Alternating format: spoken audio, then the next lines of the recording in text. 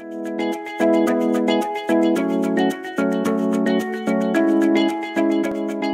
everyone. Welcome to the United States Heartland China Association's The Way Forward webinar.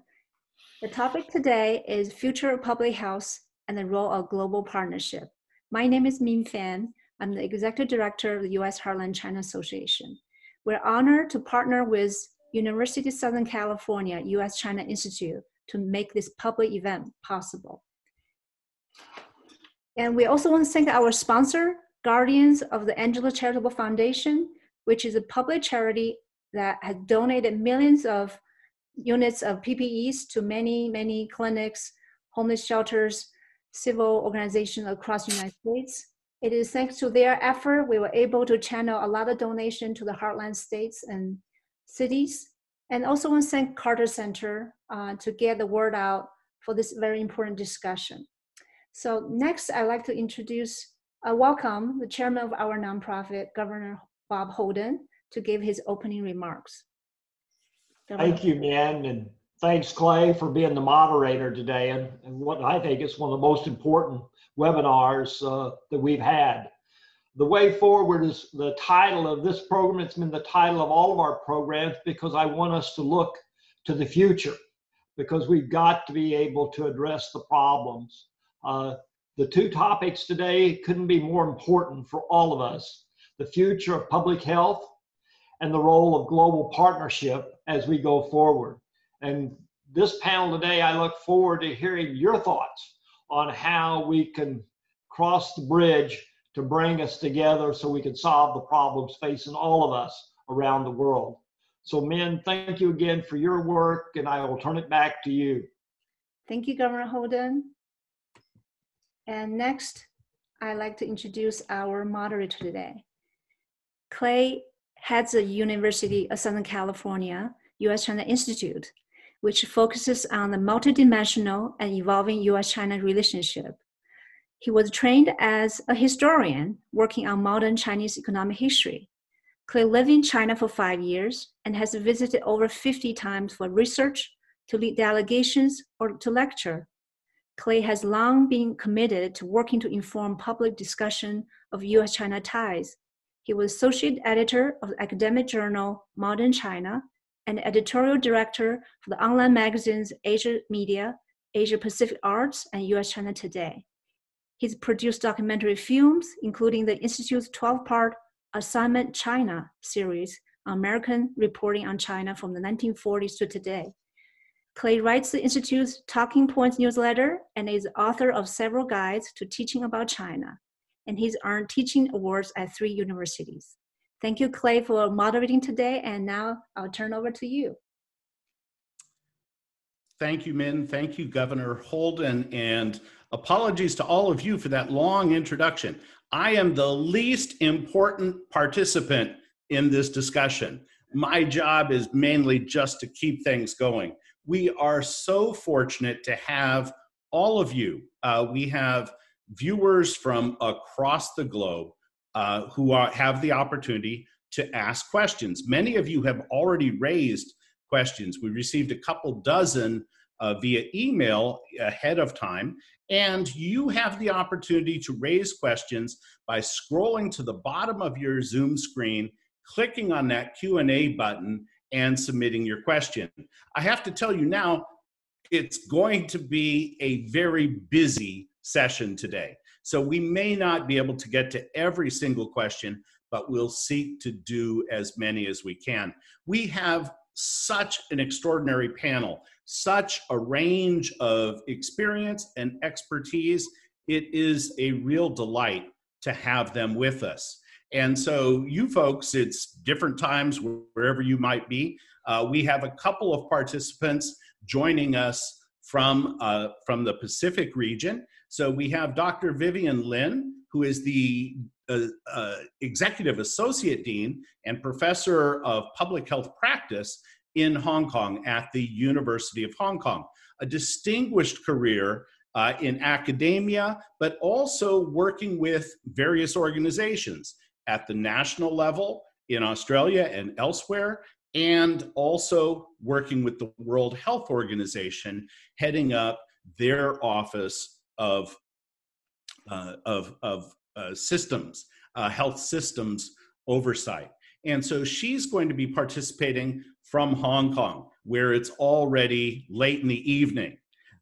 Similarly, we have Professor Wu Zunyo, who is a director at the Chinese Centers for Disease Control. He's coming to us also from the region, from Beijing, and it's in the evening there. He is a prominent specialist, worldwide specialist in HIV/AIDS and sexually transmitted diseases. He earned his PhD in public health here in Los Angeles at that other university, the University of California, Los Angeles. He has published extensively and received the UN AIDS Gold Medal in 2008. Usually based in Beijing is Dr. Yang Gonghuan, and she's today, though, coming to us from the East Coast of the United States, where she's living in New York.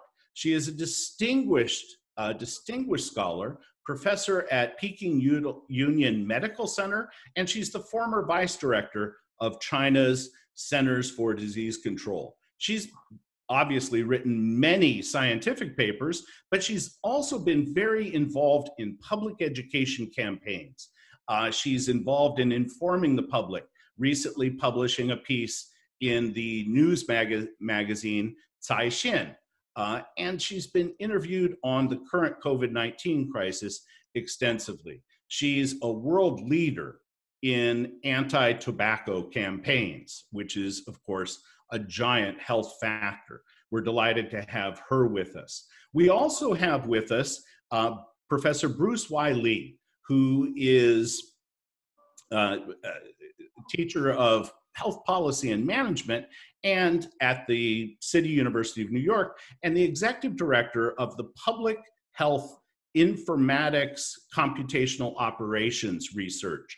This center looking at marrying data to medicine, developing data models to help aid decision makers. He's previously taught at Johns Hopkins, at the University of Pittsburgh, and he too is very much involved, not just in the production of scientific papers, but in informing the public about many of these issues. He has a regular column in Forbes magazine, and his work has been widely published in other major news sources.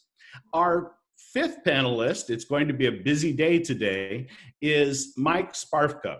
And Mike has this long career in industry and has worked in academia as well. He's now principal consultant at Woodford Research. He's an expert in the pharmaceutical industry, looking at pharmaceutical compliance, the compliance of pharmaceutical companies in their work, in their research integrity looms large in that area, but also in the economics of pharmacological questions. He's trained as an epidemiologist.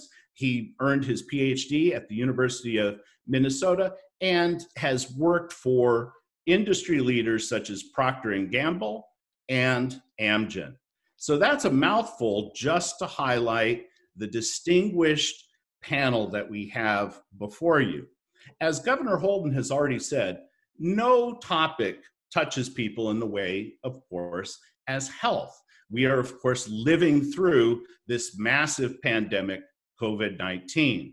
And we have people who have worked extensively in that field, including Dr. Wu Zunyo, and he'll be talking a little bit about that. Dr. Yang has also been writing and talking on this field, and the others will contribute expertise as well. But public health is more than just what's in the news at the moment. The public health systems we rely on to help us improve our daily lives, to encourage good behaviors, to nourish healthy practices, and to help governments and individuals build a more healthy environment, to extend lives and improve every minute of every day of our lives here. So public health looks at environmental concerns, disease transmission, all sorts of things that are involved. We have national and local systems of public health, and our experts have been involved in looking at these. Now, we know that often healthcare is seen as a very expensive product, a very expensive service. In the United States, it absorbs a huge amount of our gross domestic product. But we also know that not investing in public health systems can have catastrophic impact.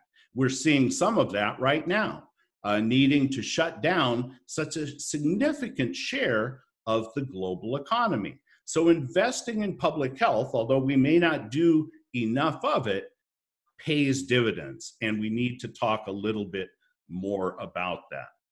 So as we proceed this morning, it's morning in Southern California, evening in Beijing and Hong Kong, and a little bit deeper into the morning for the folks back east. But in any case, as we proceed, we're going to be looking at comparisons between the US and Chinese public health systems, but our focus also is on cooperation between them. And in fact, many people on the panel today have been deeply involved in very productive, effective cooperation across the Pacific, linking the United States and China. Our focus is, what can we do going forward? How can we act in such a way that it benefits people in China, benefits people in the United States, and elsewhere? So that's where we're focused. Now, let me begin with the panel by asking, about our systems today. Do the United States and China sufficiently emphasize, sufficiently nourish and support their public health systems? What changes might be taken to strengthen these, to improve these? And I'd like to begin, in terms of looking at this question, with Professor Vivian Lin, who was educated here in the United States, here in California, I would emphasize, but also has deep experience working in Australia and at the international level. Professor Lin, where are we in terms of our public health systems? Thank you so much, Clay, and it's such a great pleasure to be part of this conversation. And just to actually draw my links to the Heartland, I actually took a semester off when I was in college and did a public health internship in Houston, Harris County, Texas. So that's where I really got my public health start.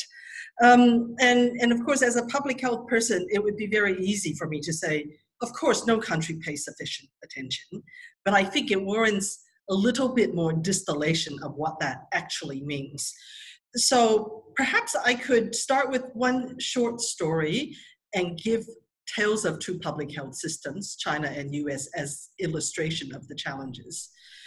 So back around 1995, I would say, I had the privilege of having lunch in Beijing with the Chinese health minister, an official from the World Bank, Professor Chen Chunming, who was then the head of the Chinese Academy of Preventive Medicine, which is what the CDC used to be called, and Jeff Copeland, who was formerly director of US CDC.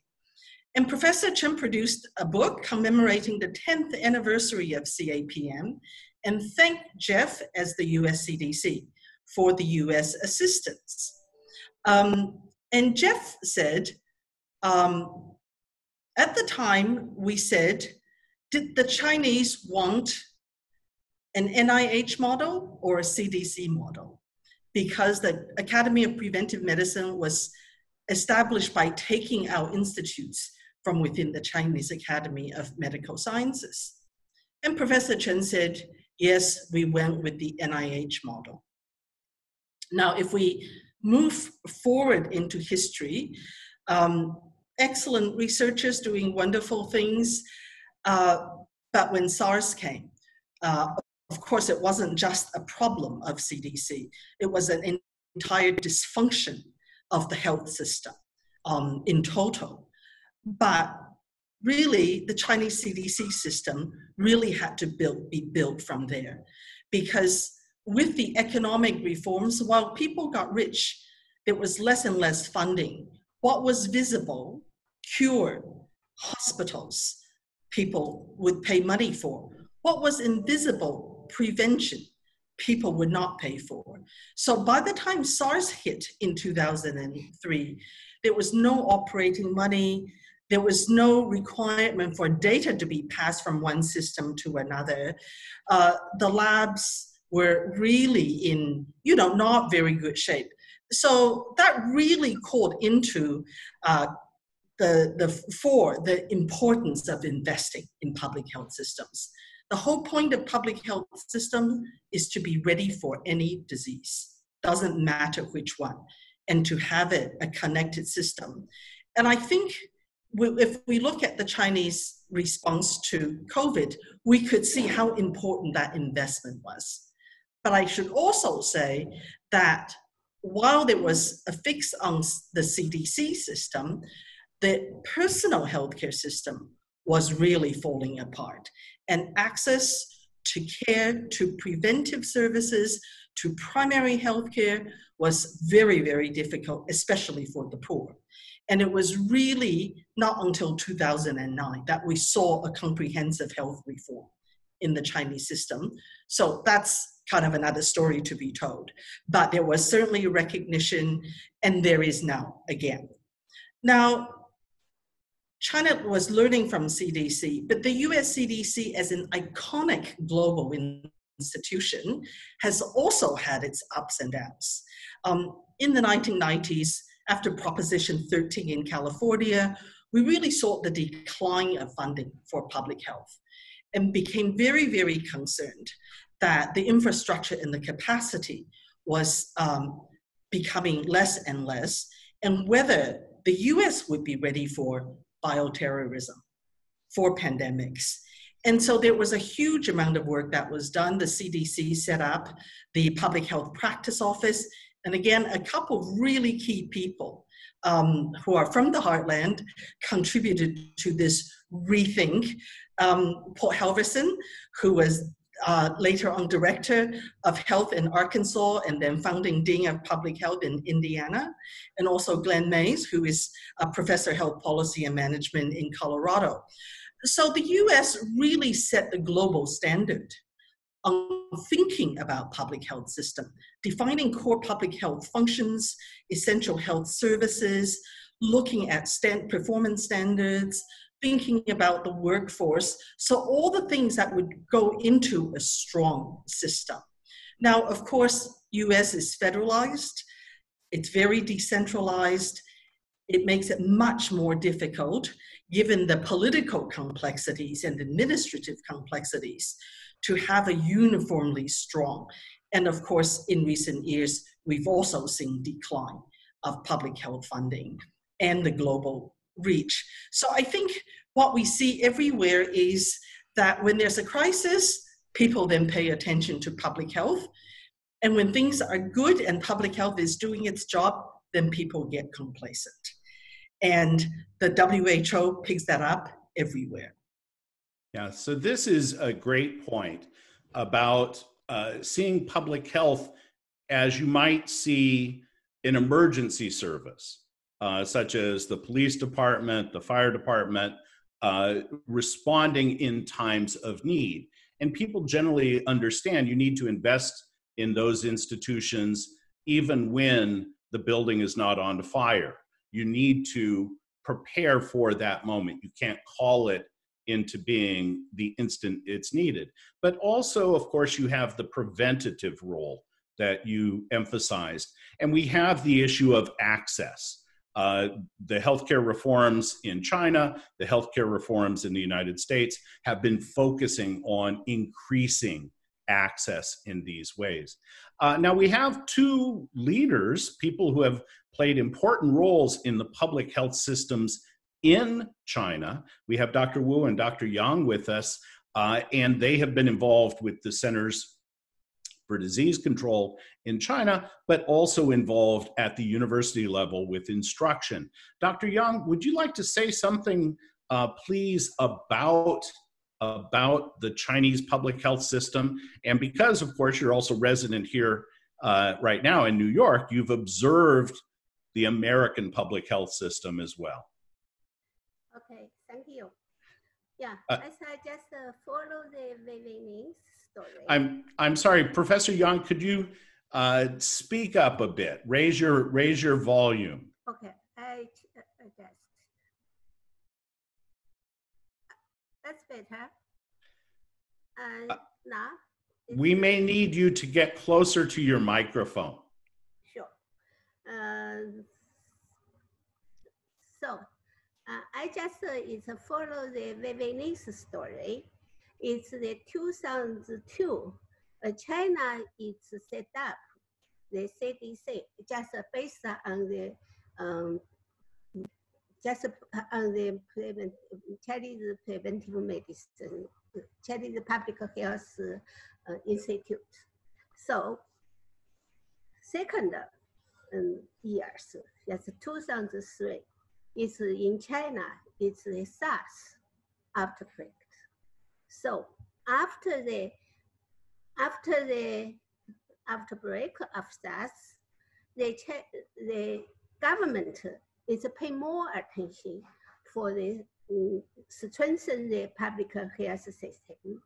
We set up the information system, especially for the infectious disease control.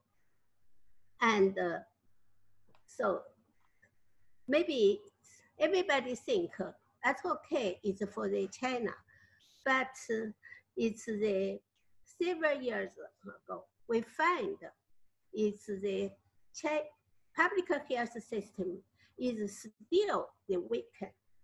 It's weakened and weakened. So, and it's more and more students from the public health school don't work. It's in the areas. They go to hospital, they go to the company because it's in this system, no more funding and the pay is lower.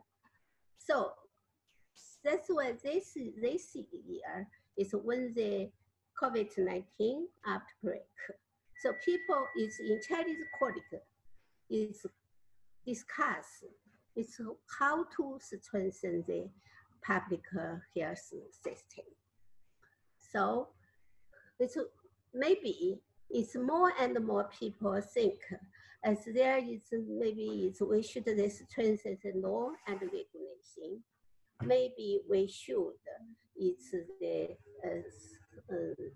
the update the information system. Maybe we should it's the to the give it more funding, give it the strengthen the capacity of staff, especially it's in the basic levels staff. But I think maybe of course this is the very important. But I think it's more important it's a key point is government and the whole society is don't pay more attention for the public health. It's why. So I have given you the story. It's the 2009. It's China started to the medical reform. That is pay more, government is pay more attention for the hospital. So just is for the public health system. Only just it didn't give this more attention as the huge money is for the hospital, and so that's why it's medical reform just is weaken the public health system. No. And yeah, and the second point is for the whole society. It's the people always think if we disease control disease, maybe just need the medicine. need some high-tech measures. Don't pay more attention. It's for this, maybe it's simple, but with the user measures. So that's it.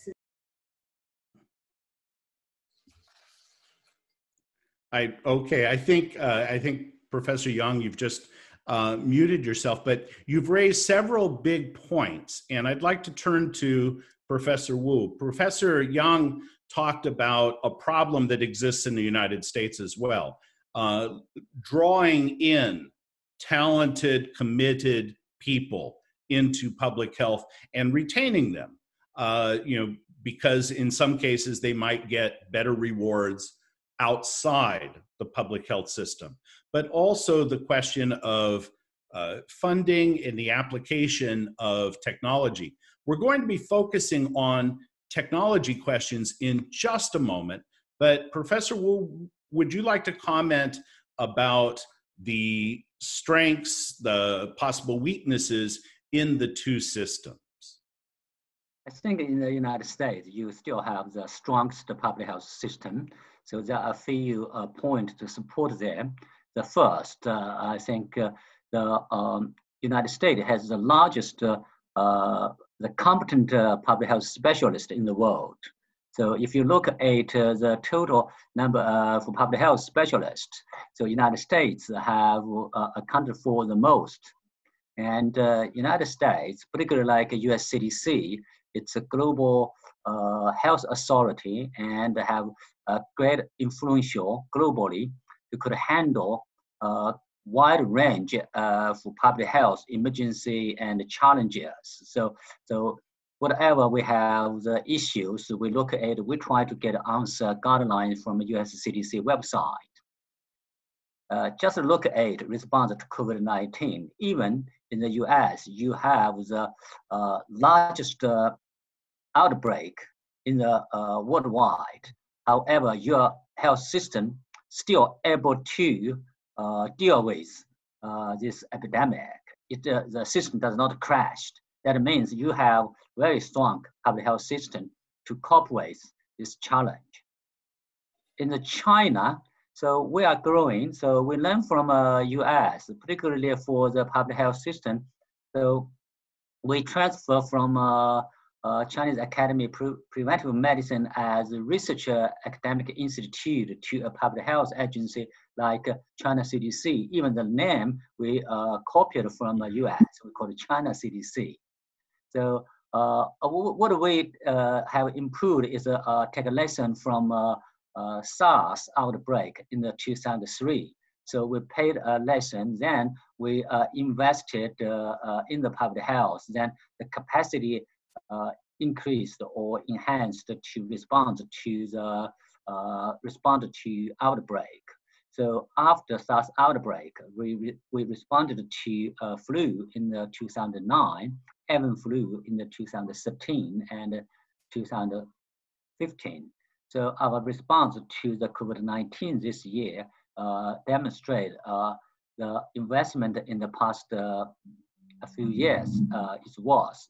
So we have capacity to isolate virus. We have the capacity to develop the guidelines and to contain the epidemic quickly. So both countries have good system there, but still have a way to improve. Over. Now, thank you very much, Professor Wu, for that. And we're going to come back to you in just a minute to look at this question of detection and communication.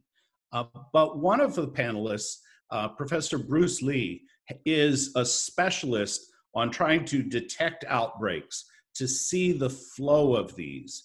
And he's doing that together with others in marshaling data and using data to help decision makers anticipate problems and respond to them. Professor Lee, could you say something more about the systems that are in place on that front? Yeah, thanks, Clay, and thanks for having me on the panel. So one thing that we need to keep in mind is that the public health system, the response to an epidemic, is only a very small percentage of what the public health system should be. So public health systems also, we talk about preventing disease, and that's another portion of public health systems, but it's also only a portion.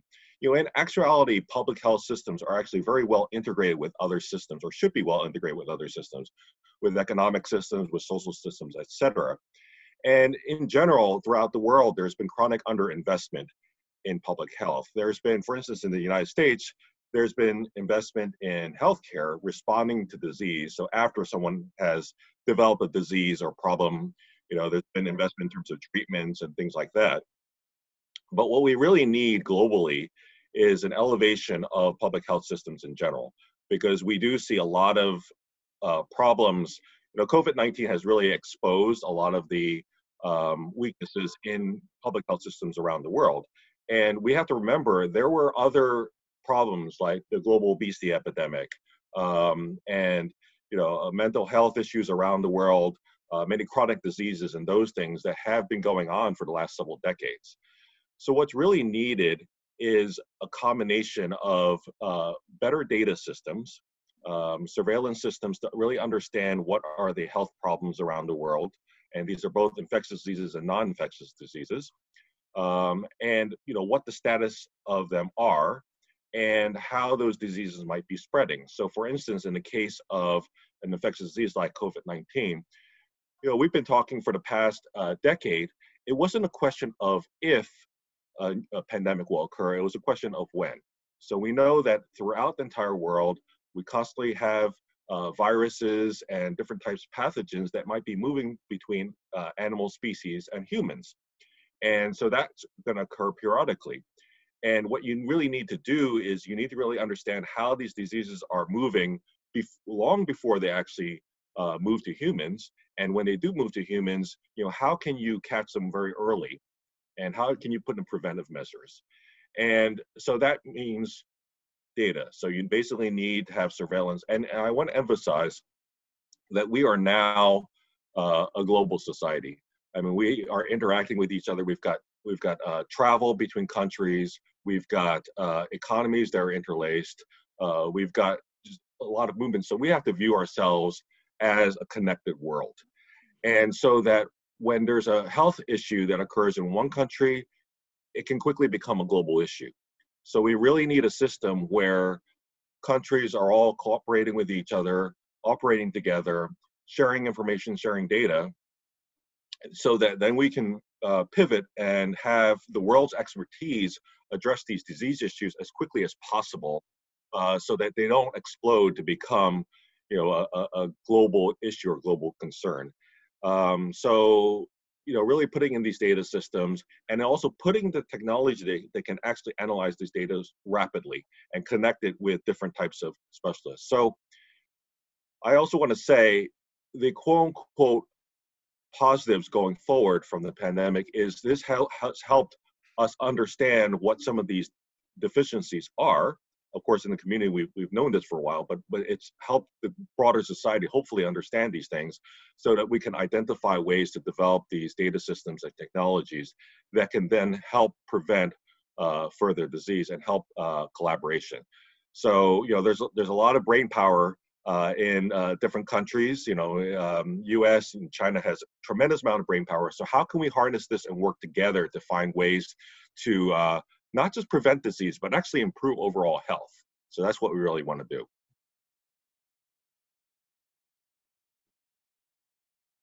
Professor Lee, thank you for that. I really appreciated your emphasis that, hey, this is a global community.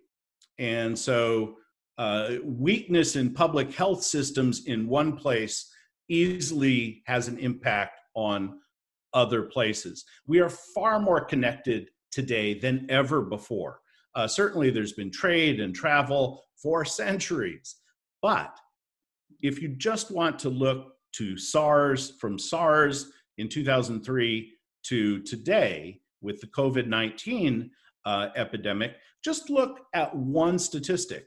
There are 3 times as many flights linking the United States and China today than at the time of SARS. On an average day, 8,000 people come from China to the United States. On an average day, a pre-COVID-19 day, 6,000 Americans go to China. There's incredible population flow. And of course, that's just talking about the US and China. We're talking about an interconnected community. Europe, Africa, the Middle East, Latin America, all part of this community. Now, I'd like to turn to Dr. Sparfka, if we could for a minute, to look at private industry. You've been looking at, deep experience on the private industry side, looking at epidemiology at Procter & Gamble, looking at the creation of medicines and these sorts of things. Could you say something about the role of the private sector in the public health, the robustness and responsiveness of public health systems? So your invitation here prompted me to review the 2005 Health and Human Services document describing what we're going to do in a pandemic. And I was struck by the fact that most of the response focused on distribution and stockpiling vaccine. So it assumed that we had something to fight. Whatever it is becomes a pandemic. This particular, the current environment, we don't have the cure. We're learning as we're going about how this particular virus is working. Now, as a scientist, I think we're doing all that we can to understand the mechanics of the virus, the transmission, the science behind the virus. Where there becomes a little bit of an issue is communicating that to the public and engaging the public in the proper response. And there's a lot of strange information and responses going around, and I think it adds a little bit to the confusion. Having said that, the response from industry has been quite amazing if you think about it. They are in the process of doing clinical trials to test the effectiveness, the efficacy of vaccines in susceptible populations. This has occurred within the span of 6 months.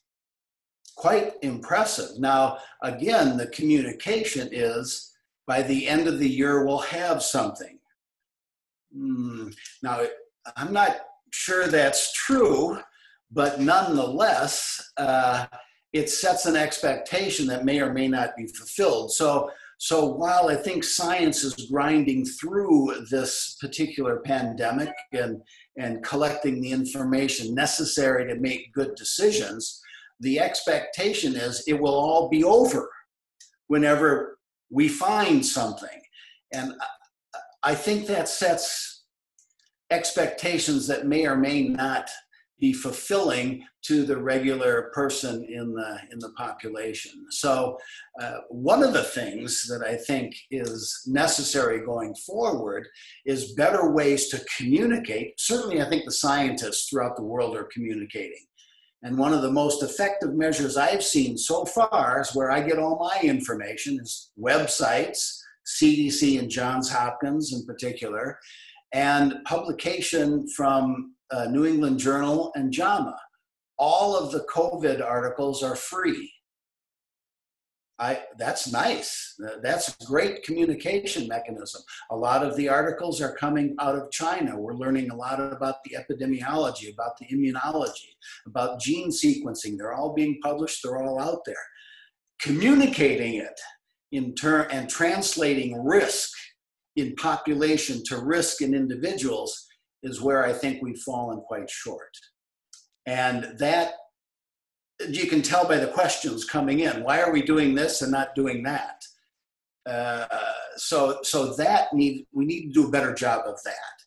And part of the issue has been everybody feels the need to get up and explain what it is they think about what people should do rather than having a more sort of thoughtful and collective approach.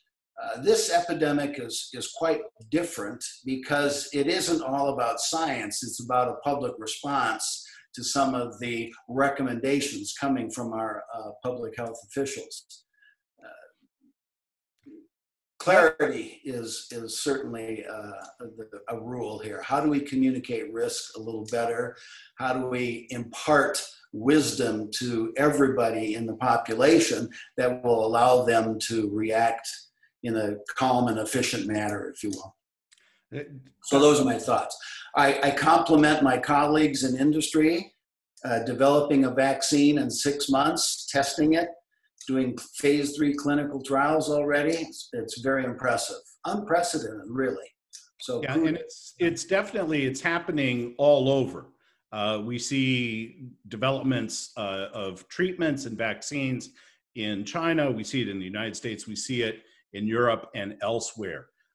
And you mentioned 2 sources of information, and you highlighted well-established, well-respected sources such as the CDC websites, the major publications, things like that. And of course, in the popular press, the New York Times, the Washington Post, the Los Angeles Times, many organizations are making COVID-19 related articles available to everybody, free of charge, that sort of thing, trying to disseminate information.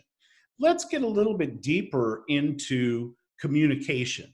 Dr. Sparfka highlighted effective communication between scientists, regardless of nationality, regardless of place where you're working. And I'd like to turn to Professor Wu and Professor Lin to talk a little bit more about this. And specifically asking Professor Wu to talk about the identification of the disease, the communication with international organizations. Dr. Sparfka mentioned making the genetic sequence available so that researchers could get to work wherever they were, that sort of thing. So Professor Wu, could you say a little bit more about the detection, communication aspect of things? And this relates obviously specifically to COVID-19, but also more generally. And if you'd like to go ahead and share some information about China's response and China's data exchange with international organizations and with colleagues in other countries, this would be a great time to do that. Okay, great. Thank you for the opportunity. I want to share with you just one slide very quickly. So when we report the outbreak alert, it's end for last year, then we immediately report that to WHO and other countries, including United States, Korea, Japan, and the European countries, even we do not know the pathogen for the outbreak. So that information sharing is very important. Then we isolate the virus and we shared our etiology result with the WHO in the January 9th. And we report our daily epidemic since January 11th. Then we share the sequence with WHO on January 12th. So that timely sharing information, it's very important to respond to the outbreak. And it's very good to WHO and to all other countries as well. So I want to emphasize China's early response, very quick. So it only takes 7 days to isolate the pathogen, the novel coronavirus as the etiology. It only took 2 days to develop test kits that sent to Wuhan for diagnosis. I think most important is the sequence share with the WHO, make every country can to develop their own test kits. That's great. So the 4 scientific finding, virus isolation, develop test kits, determine incubation period, determine transmission model. That 4 scientific finding laid a foundation for formulate a control strategy. So I stop talking about slides. I go back to communication. I think it's very important. After the SARS outbreak, United States sent a delegation to China, talk with Chinese officials. How can we set up effective communication when outbreak comes in the early stage? So after SARS, we developed a mechanism to communicate with neighboring countries. So we even any outbreak, so we communicate with the United States CDC, with Korean CDC, with Japan CDC, and also European CDC. So all this communication for at a professional level is very helpful to send a message to relevant collaborators. It's a very effective information sharing. And also important, it's for communicating with the public. So we also take a lesson in the SARS outbreak. So I still remember when Bernard, that time he was UNAIDS director in China. He said, if you do not share information with the public, people worry about consent. Once you transparent, share the information with the public, then people get confident and confident to trust your response. So that lesson we took. So respond to COVID-19, we are transparent. We have daily press conference. So each day we report the new information about epidemic and also to share with our consent with the public as well. So that transparent communication is very important. So great challenge we faced when we communicate with the public, because there are so many technical terms, terminology. It's very difficult to use the professional terminology with the general public. So that it's create a lot of confusing and also rumors as well. People use that communication to disseminate, because these days they have many platforms, not just like newspaper, television. They have so many different new media. Everyone could be a journalist, could send news. Everybody could make news, so could make story. That also makes the communication become challenge, how to deal with that new challenge. So I'm stopped here, over. Thank you so much. And one of the great points that you just made was the speed at which the disease was identified, the genetic sequence of the disease was identified and then shared. And so one question I have for the panel, for the public health experts, is this, much quicker than the norm, much slower than the norm? It seems from an outsider to have been a relatively rapid response. But you also make the point that we are connected not just in the pathogens we may share, but also in the communication, in the ideas that we can transmit. And unfortunately, not everybody is relying on the most reliable sources of information. And in the absence of information, a lot of imagination can go to work, and people can develop all sorts of ideas and share those ideas with others. And so, Professor Lin, can you say something more about this communication, both within the scientific community, the folks, the public health specialists, but also to the broader public? Yes, I think the professional communication has always been very strong and has strengthened internationally. And I think that the speed with which information about COVID, the virus, all the scientific research has been extraordinarily rapid. And I think we're very fortunate as a human race that that is the case. because there's still so much unknown, and we really have to work on it together. But you know, I was actually in Guangdong on January 19th at a public health meeting, and the people in Guangdong, the groups, had already been communicating with each other, getting prepared. So clearly, I mean, there's no need for them to be out there in the public saying, we think something is going to happen, but we don't know what, and cause panic, right? But they are very much communicating with each other, getting prepared. I was personally surprised at the scale with which their preparation was happening. So this is all really important part of what goes on in the profession. But I think, you know, it has taken public health people the world over a lot of not so good experiences to learn to be able to communicate with the public. And we need to have these partnerships with people who are professional communicators.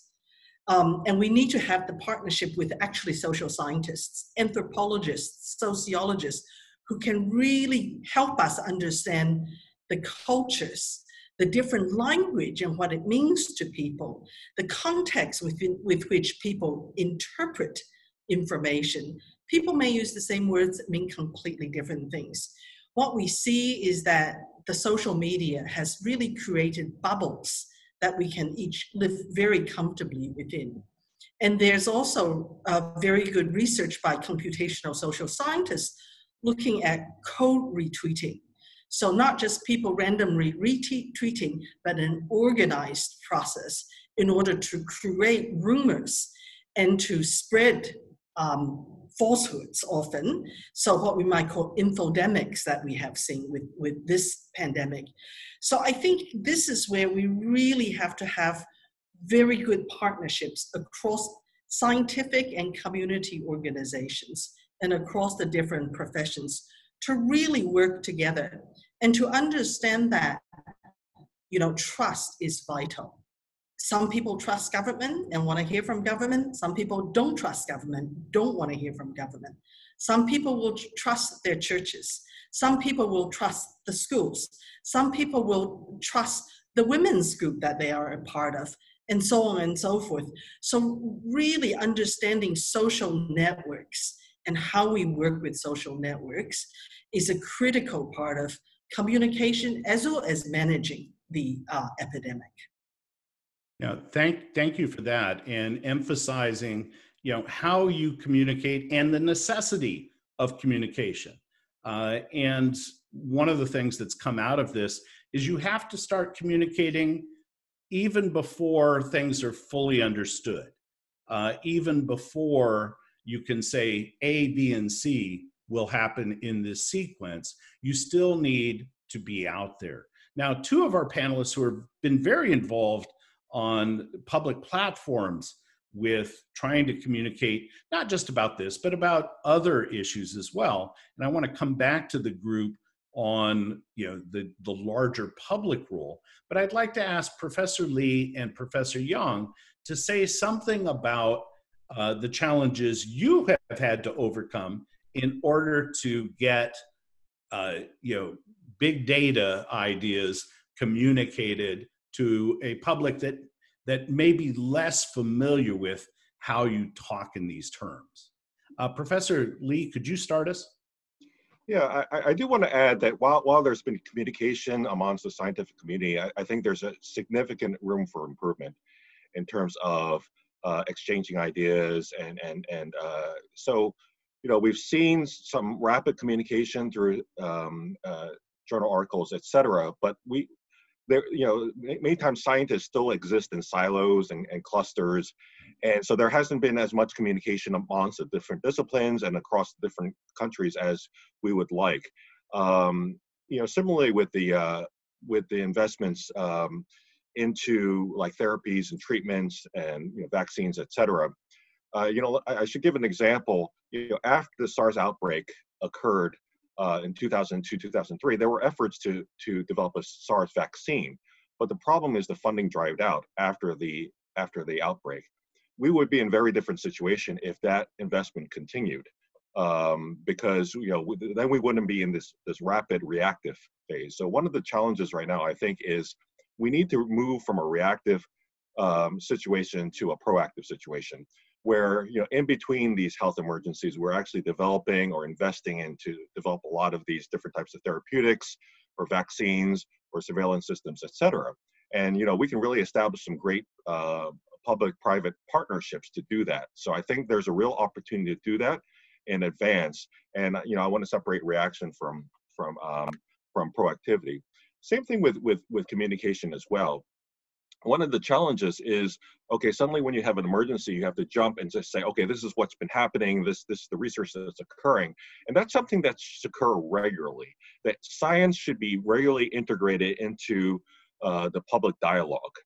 Because you have to do a lot of backtracking. You have to explain, okay, yeah, there is this virus, and yes, you know, viruses jump periodically to humans, et cetera. That discussion has not been in the general public eye for many years. And we can't wait until emergencies to suddenly say, okay, you know, let's back up, and this is what the research has been doing for the past 10 years or 20 years, and this is where the science is, because that can lead to confusion, and that can lead to a vacuum where you are saying, okay, you know, other people may be moving in and trying to fill those gaps in knowledge, and many times with misinformation or information that's wrong direction.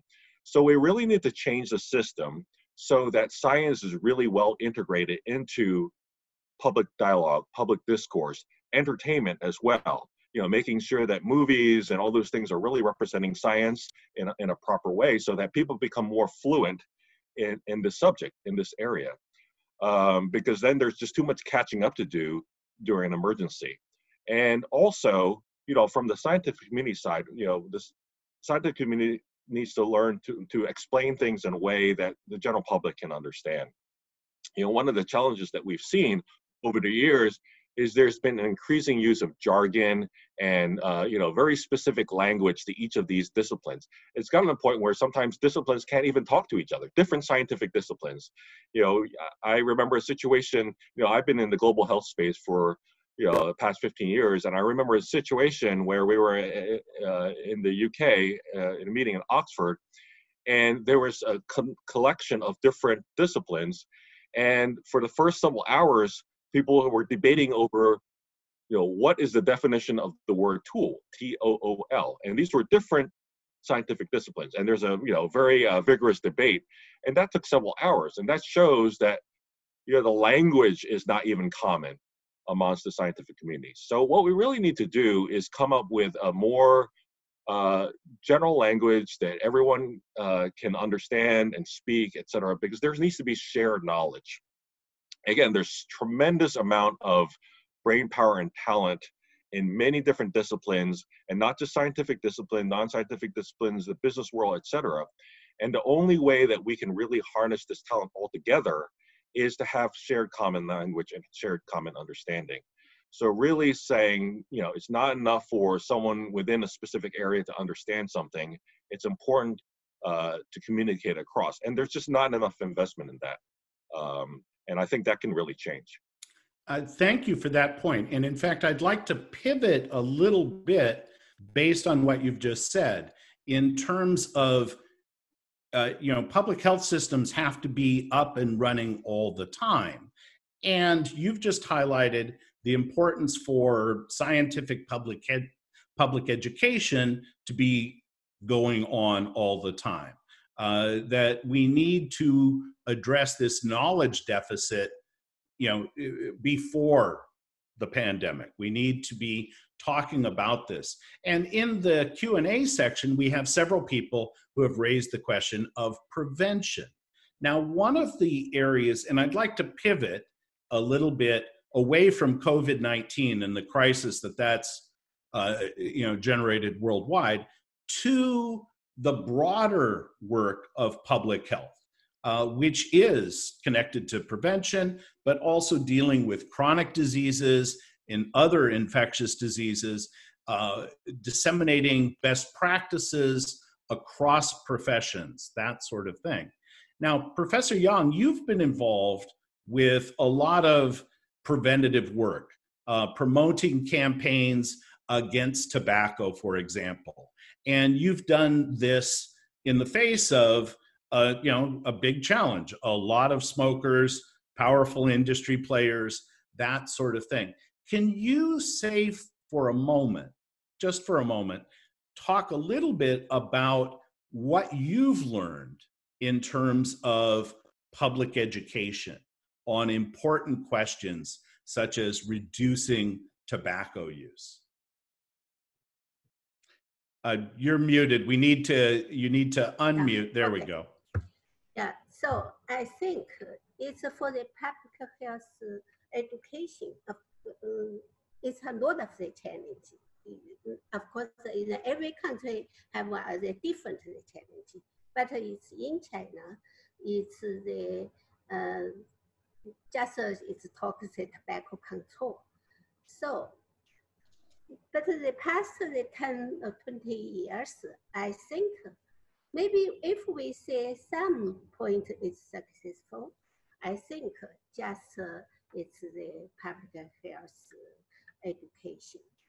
Because we know it's tobacco control, we should the advocacy for the policy change and a lot of.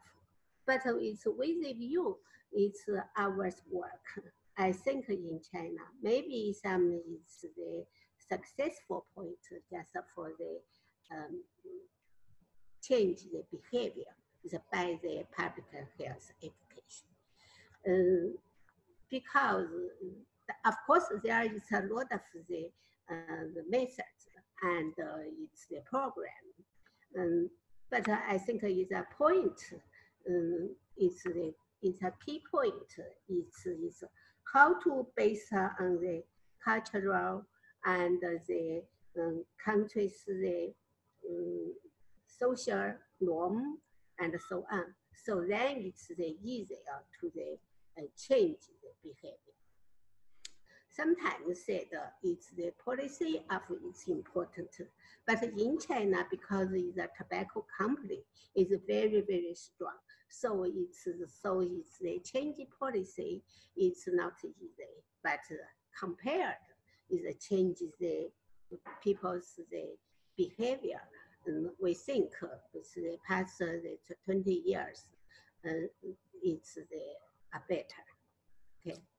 No, thank you. And Professor Wu, you've been involved in trying to change behaviors, people to get them to adopt safer practices, worrying about drug use, worrying about the safety of transfusions, these sorts of things, safe sex practices with regard to HIV/AIDS.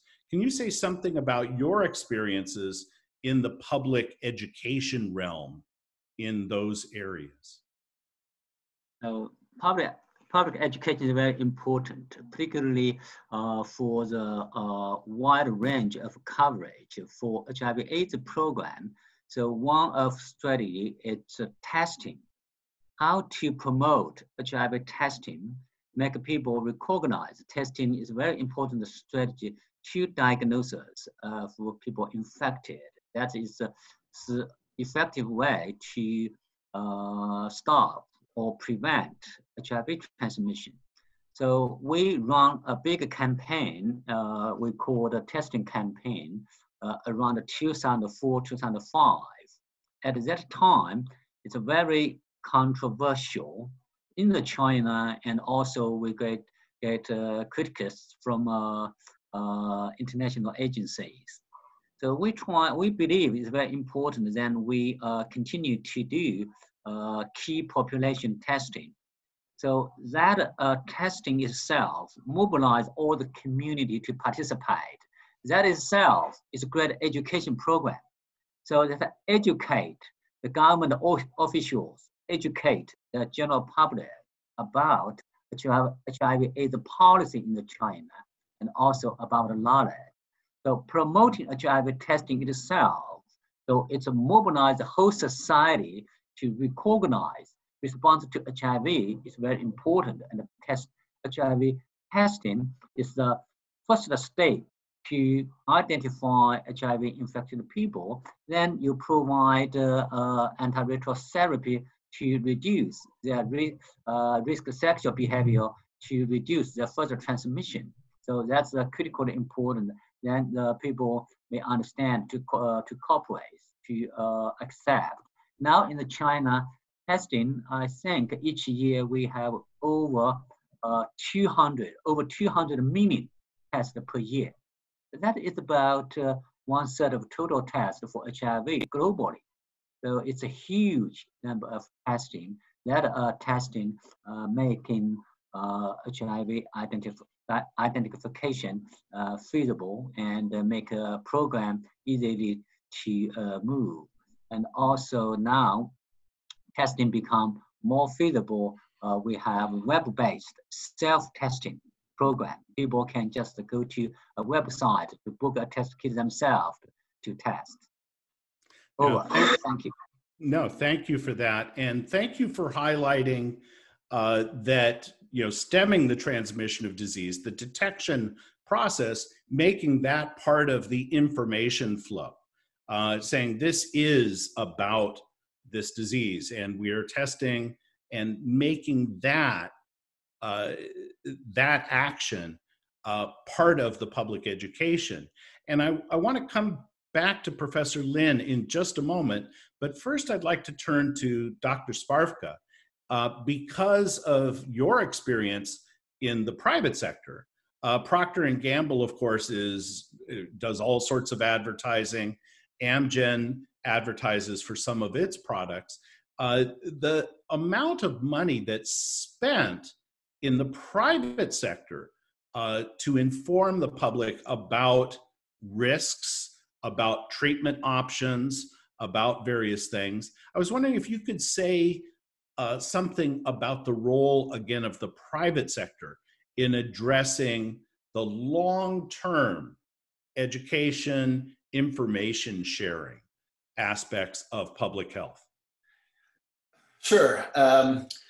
So there's a couple of ways in which information, industry supports information.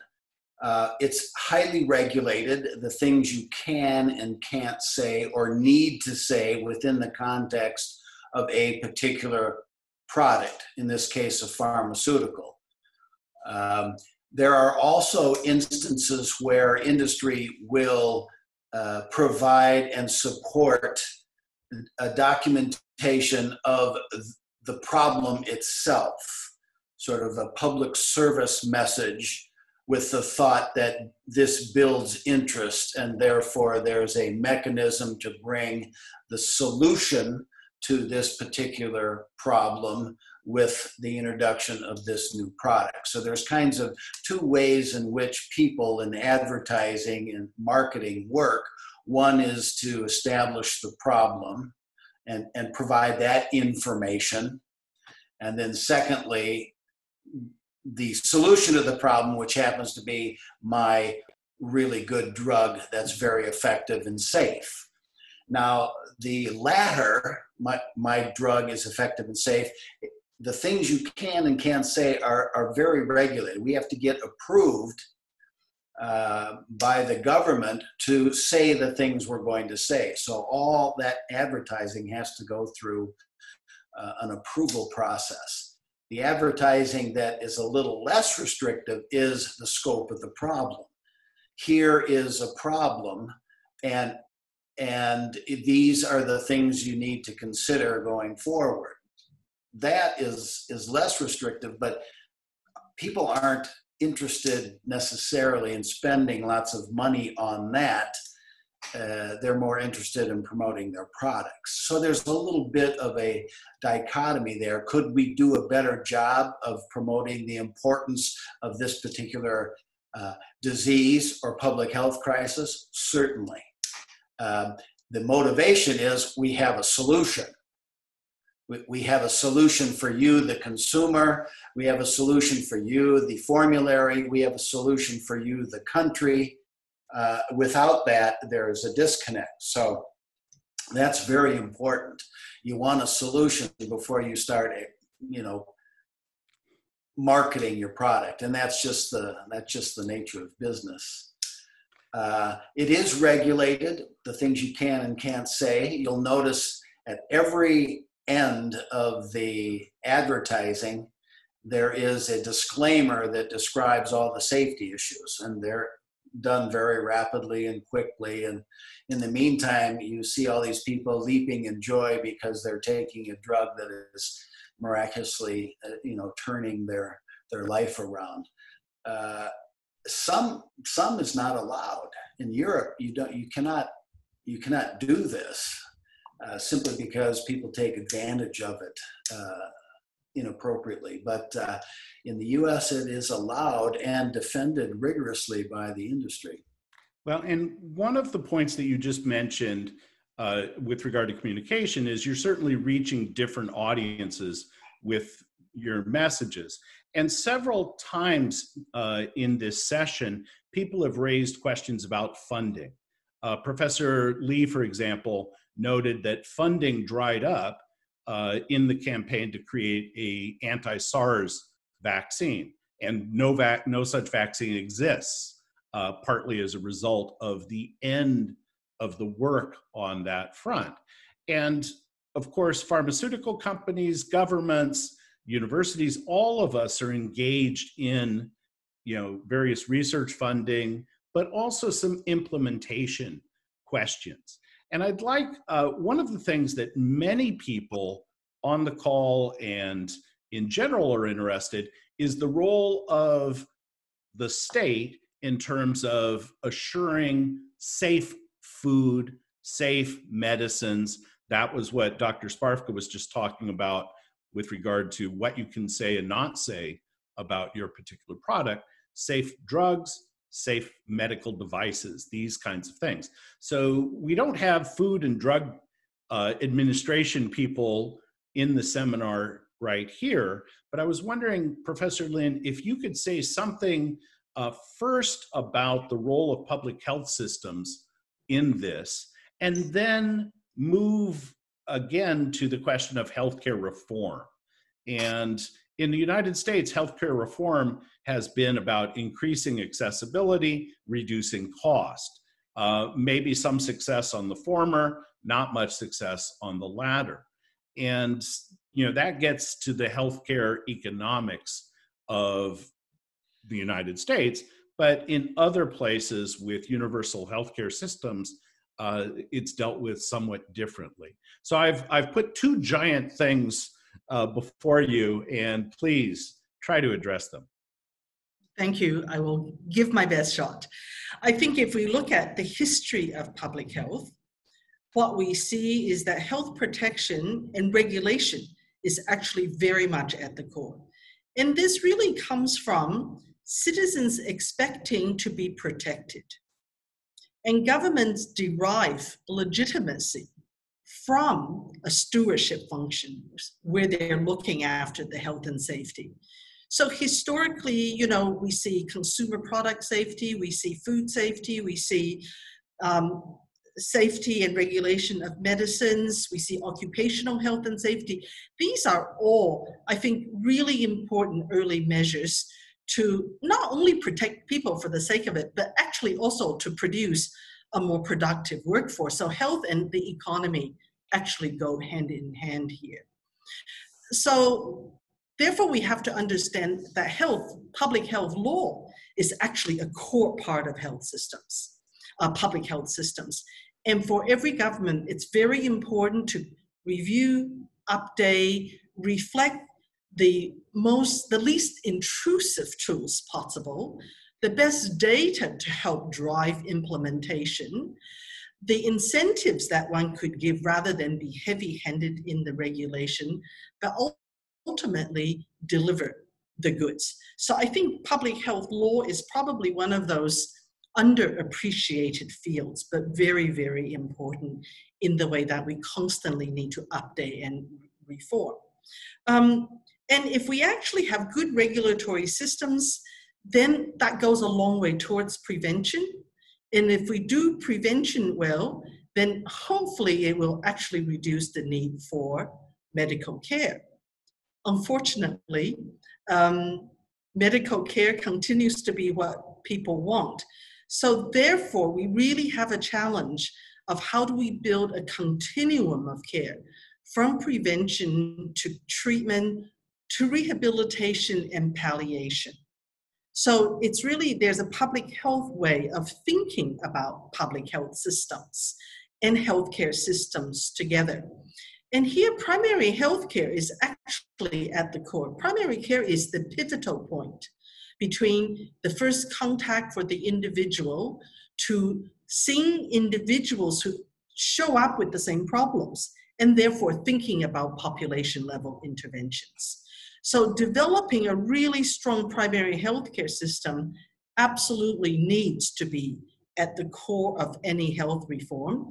And globally, I'm afraid we've been talking about this for 40 years, and I'm not sure that we've got a perfect system yet. But if we look at the Chinese reforms in 2009, there were 5 pillars to it. And I give China a lot of credit for thinking systems in the reform. The first is that the state was going to fund an essential public health services. So recognizing that, you know, there's a lot of externalities, that there are differences in culture, in health literacy levels, in people's care-seeking behavior, and whether they value prevention or they have the luxury of valuing prevention. So the government has to put money into prevention and making sure everyone, particularly those most at risk, actually benefit from preventive services. This is a really important part. The second part that the Chinese government did was to actually massively develop general practitioners and community health services, so developing the primary healthcare. The third part was to actually getting a good supply and distribution system for medicines. So trying to control the cost, trying to ensure the quality and safety, ensure the accessibility. It's a very tough job, you know, because this is where a lot of money is. The fourth part was actually removing the financial barriers to access. So universal health coverage means everyone should have access to quality services without suffering financial hardship. And so the rural population in China in particular did not have the kind of access and benefit. So this was about making sure that everyone had the financial coverage, and in 10 years they achieved 95% coverage of the entire Chinese population, and we know that's a lot of people. The last part, which they knew was the hardest part, so they called it pilot hospital reforms, because, you know, they had a system where the incentives was towards high volume, more care, more profit, and it wasn't necessarily about the health of populations. So this was a 10-year reform that's delivered many of the goods. But China now has gone further and said that's not enough. We want to actually thinking about creating a healthy population. So in 2018, they released the policy Healthy China 2030, where they recognized that in order to keep people healthy, they had to address environment issues. They had to address urbanization issues. And all these, you know, things which are outside of the individual's control and sit in that larger environment is a matter for government agencies to actually coordinate and cooperate and to have coherence across the policy space. So this is something that many countries in the world are also trying to do, and recognizing the more we can actually create healthy environments that makes healthy behavior the easier behavior, the better we can actually manage the healthcare system. And of course, now we see this huge growth of telemedicine and artificial intelligence that has been really extending access. And of course, the current pandemic has been a catalyst everywhere for this. So I think there's a huge agenda around prevention and healthcare reform, and we must think about the healthcare reform and the health system transformation and public health hand in hand, and not treat them as two separate baskets. Yeah, these might be separated intellectually, but in a practical way in terms of delivering service and how they can work to deal with problems and to prevent problems. They have to be much more integrated. We have to see them as such. Now, one of the things that was highlighted by Professor Wu and also Professor Lee was public education. And so Professor Lee talked about the role of entertainment in that. And in fact, at USC, we have a Hollywood and Health program at the Norman Lear Center talking about integrating HIV/AIDS education, and now looking at other issues, including environmental factors, these sorts of things. And we also have a Center for Health Journalism trying to communicate these things more effectively. And so that ends my USC commercial for the moment. But I want to come back to the question of technology. And this is something that Professor Lin just highlighted. We have received many questions involving telemedicine. And one of the reasons for telemedicine is that we have large underserved populations. And we see in China the explosion of these privately funded websites that disseminate health education, health information. And we know that telemedicine has really exploded in the United States with the COVID-19 crisis, that this is one way that basic healthcare is being delivered in a safe way. And so I would like to begin with Professor Lee and then go to Professor Wu to talk a little bit about technology and public health. Professor Lee. Good points made all around. I think one thing I wanted to add is, we really need to shift the conversation about public health and health. It's viewed too much as a cost, and it actually should be viewed as an investment and a sea of opportunities. Yeah. My career actually spanned both, the public and private sector. I worked in equity research. I worked in different industry roles, et cetera. And there's a lot more similarity between, the business, public sector and the private sector than, people often talk about. They're actually quite interlinked and very similar worlds. And, especially since we're talking about, the U.S. and Heartland and China, there's so many opportunities, so many business opportunities, so many investment opportunities in ways that we can transform health and public health. If you think about it, when countries first are trying to establish themselves, what's one of the first things they do? They try to establish a good health system because they realize that the healthier their citizens are, the more they can do other things. Without health, you can't do anything, right? Without health, you can't tweet, you can't be on Instagram, you can't use consumer goods, you can't do anything else. So that's at the baseline. But what happens many times is after countries develop and grow and expand, they lose their roots. They forget the roots are health, and that we really need to go back, and that's how we allow people to do things. So to address your question, Clay, there's so many opportunities to develop new types of technologies to really expand health and public health. We shouldn't wait until these emergencies where we said, oh my goodness, we do need telehealth. We do need a situation where you can, this is something that could have been done a number of years ago, where people say, okay, how do we change healthcare? How do we improve healthcare? How do we improve public health? Well, do we really need a situation where people have to go to a clinic to take care of everything, or go to an emergency room to take care of everything? The reason why we have overcrowded emergency rooms is people don't have access to healthcare. So that's the only thing they can use if they want to see a doctor. Well, why can't we change the system so that, certain things can be taken care of via telehealth? Not everything, of course, but certain things can be taken care of via telehealth.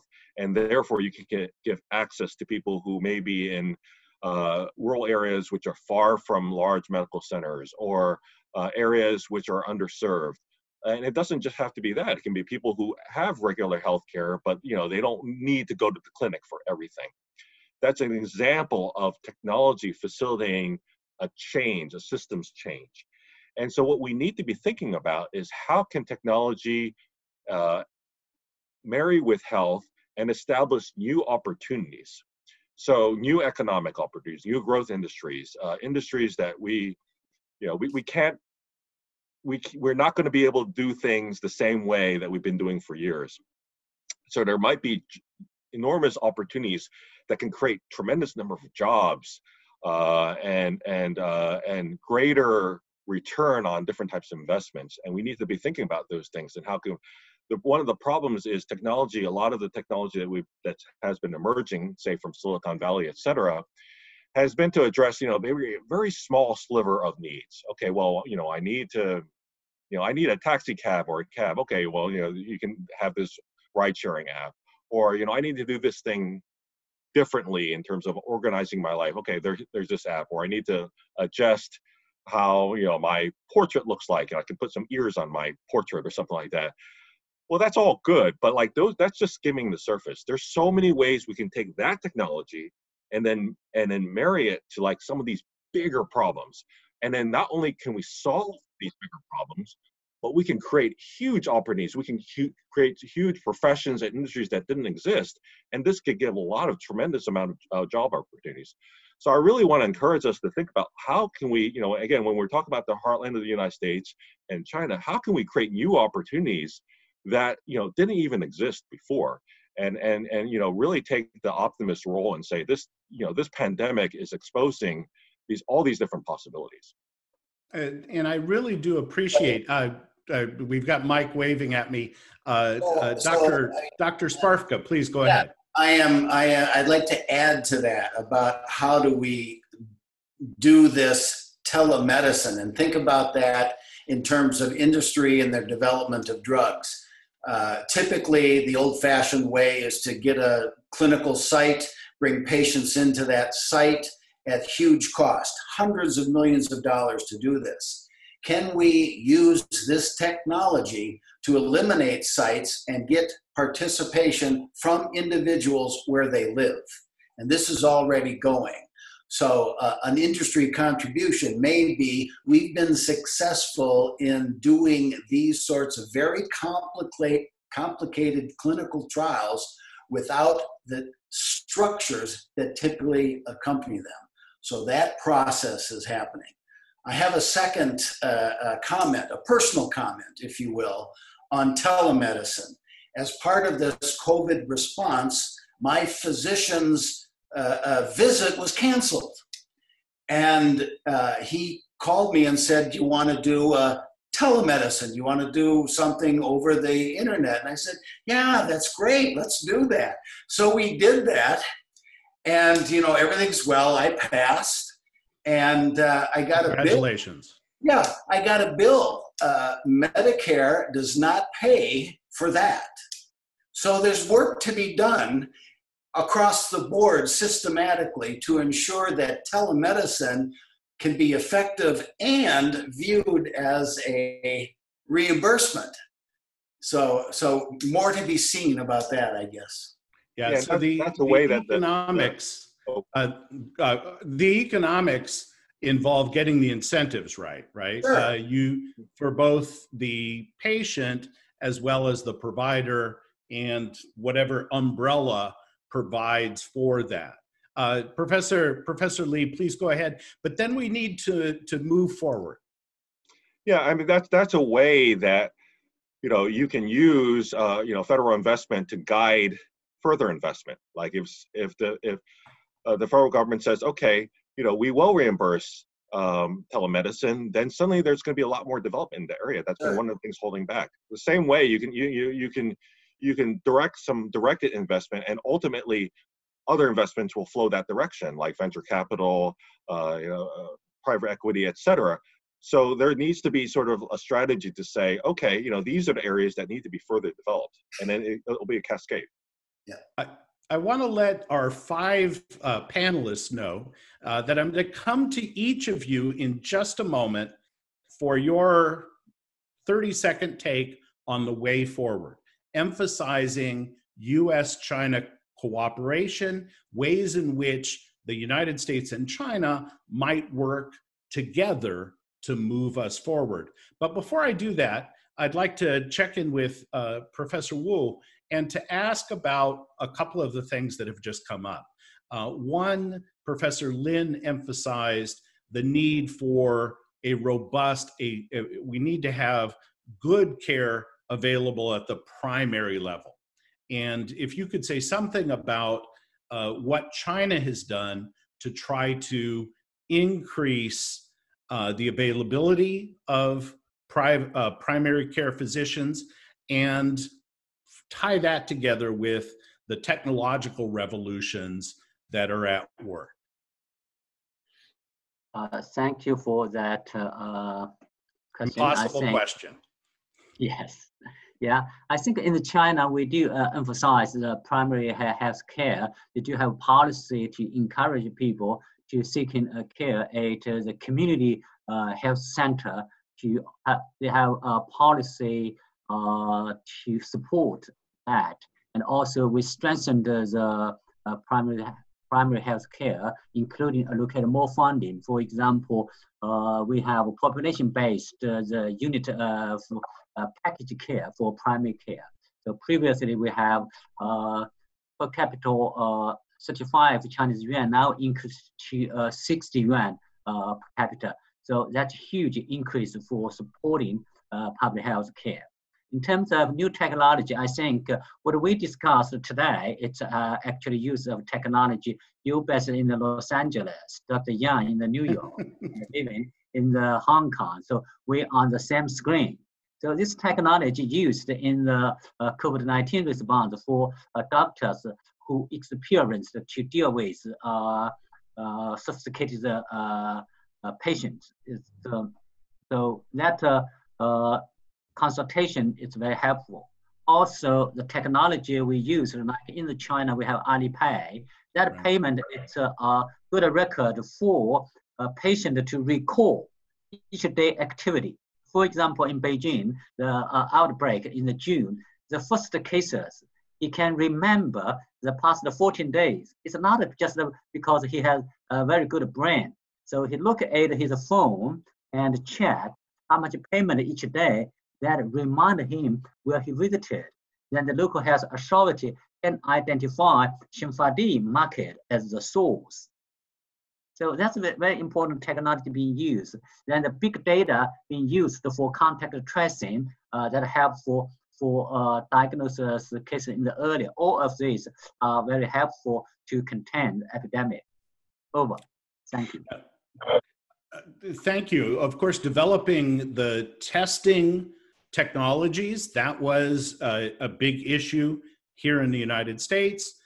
Part of it was the America First agenda, rather than employing devices or tests developed elsewhere, that sort of thing. So you've highlighted both technology and then also the contact tracing, the isolation, these sorts of things that have proven effective.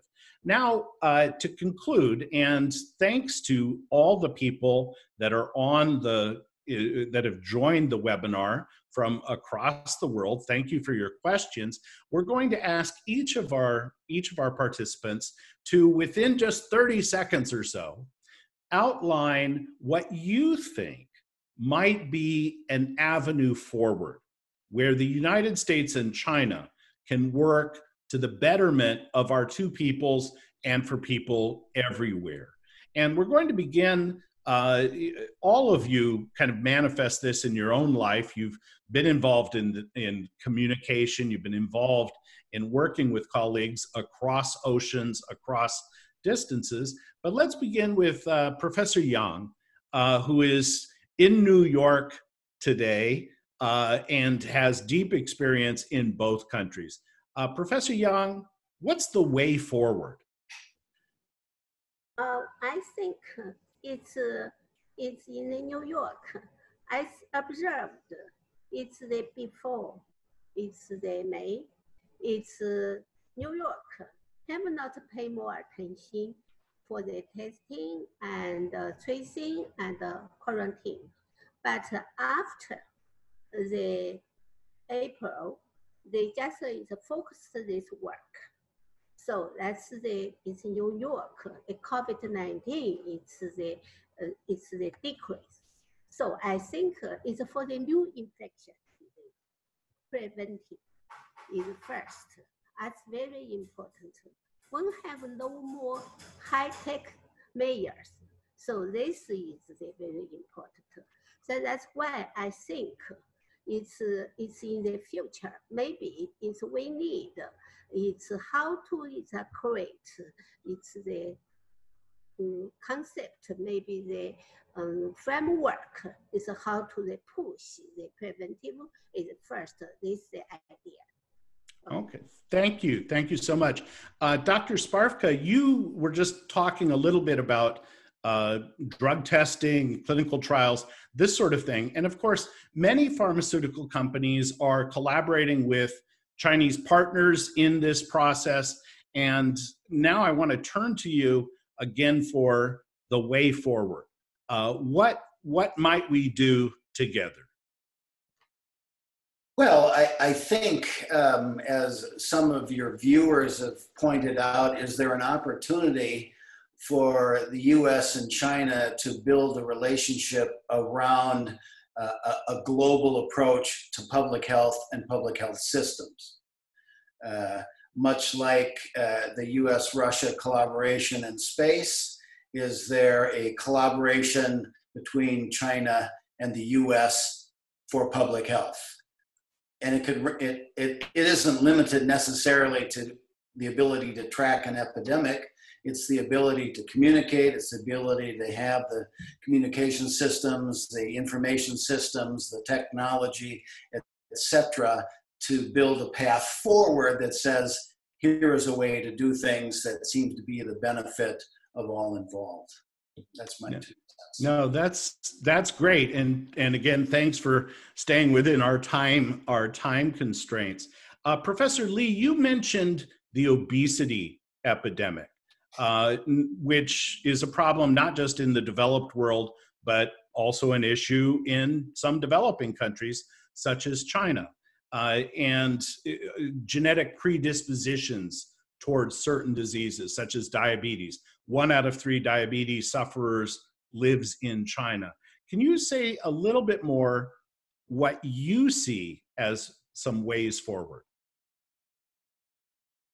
So I think these initiatives like the U.S. Heartland China initiative, as well as your center, are important because this increases communication between the 2 countries, and it will help people understand that really there's a lot more similarities, and there's too much of focus on differences, and that you have the same situation, you have the same diversity of people, diversity of interests, and all these different things. So there's a real opportunity to actually work together to solve problems together. The obesity epidemic is an example. I mean, it's affecting both countries, and affecting many countries around the world. There isn't differences in terms of the impact and a lot of the factors that are driving this.